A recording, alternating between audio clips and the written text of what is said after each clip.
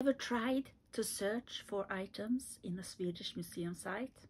Well, if you're not from Sweden or a Scandinavian country, it is probably quite hard to do that, but I'm here to help you. In Swedish you find 3 special letters. It's an A with ring on it, an A with 2 dots on it, and an O with 2 dots on it. The A with ring on it is called Å. The A with the dots on them is called Ä, and the O with the dots on it is called Ö. I'm going to show you soon how you can find these letters on an English keyboard. So let's go. Å. You can find it by going to A on the English keyboard. Here I have marked Å and Ä. Going to Ä. And do the same with Ö. Go to O. Here I marked Ö. Now let's start looking at Digitalt Museum. Digitalt Museum is a database for Norwegian and Swedish museums. And here we come to the Swedish site. And you can change to English, and that will help you understand the frame of the museum. But you need to search in Swedish. Sorry. Mönster means pattern. And if you write it, you find that you get patterns and different kinds. If you forget the dots, you get monster. So back to mönster. You need to refine your search, and that you can do by choosing the type you like to search for. Here I chose thing. The topic, some translations here, and what place the thing you're looking for is from, and what period. I'm choosing 18th century here. So here we have costumes in the 18th century, and you can see 7 museums. So let's go and look at all the 7. And let's take this last one. Here we have a klänning. That's a dress. And you can see more pictures of the dress. You can also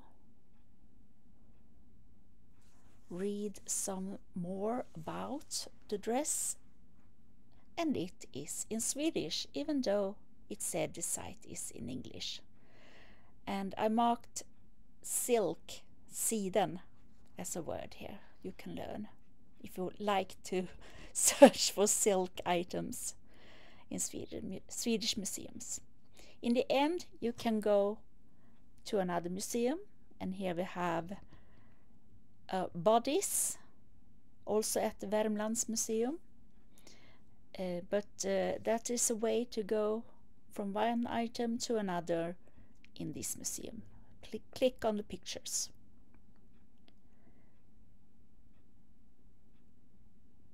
So, liv means bodies, is that right?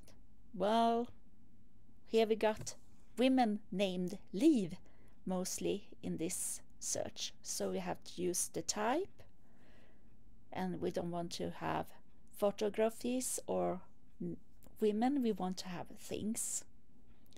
And then we can skip and go to the period. We want things from the 18th century. And then we get a sort of better selection of things that we are after. And you see that we get quite a lot of different things, not just bodies, but tridents or fivedents perhaps it's called, I don't know.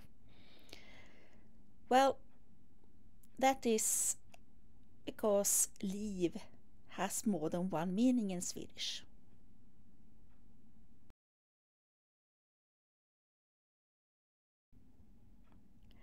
Well, if liv was several things, livstycke it means bodies or stays. So, well, we got quite a good selection this time. And we can view 11 museums with Livstycke.